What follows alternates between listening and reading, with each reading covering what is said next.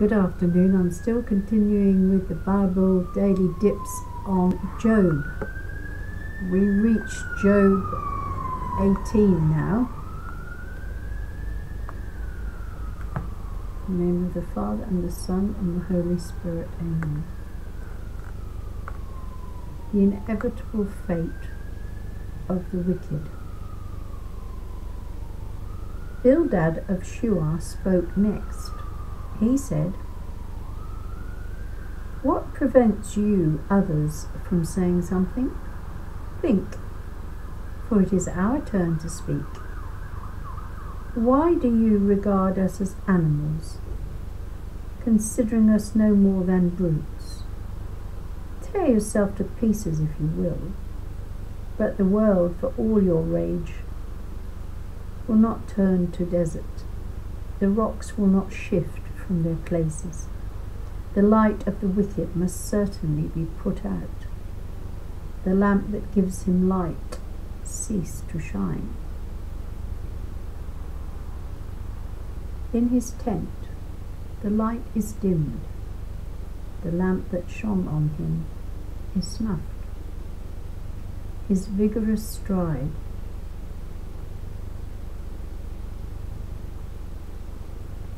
loses its power. His own designs falter, for into the net his own feet carry him. He walks into the snares. A spring snap grips him by the heel. A trap snaps shut, and he is caught. Hidden in the ground is a snare to catch him. Pitfalls lie across his path. Terrors threaten him from all sides, following him step by step. Hunger becomes his companion. By his side, disaster stands.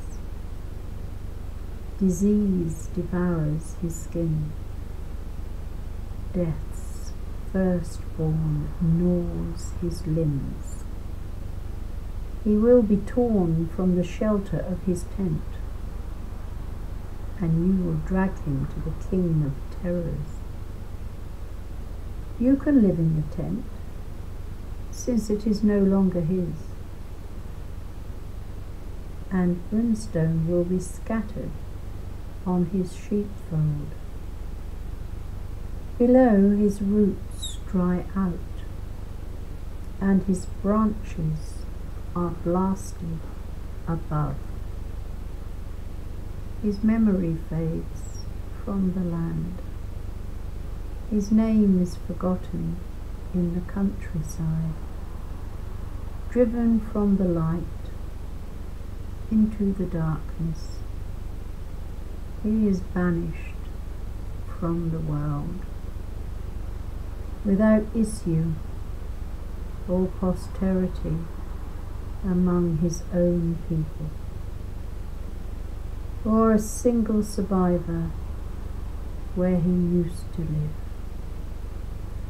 His end appalls the west and fills the east with terror.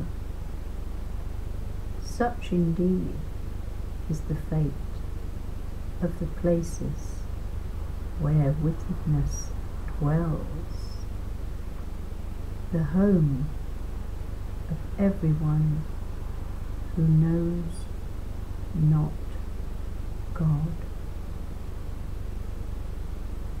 The word of the Lord. Thanks be to God. So the next time we'll be looking at Job spoke next. Faith at its height in total desertion. Oh, that will really be sad. That will really grab us, won't it? Okay, all right. Thank you. God bless.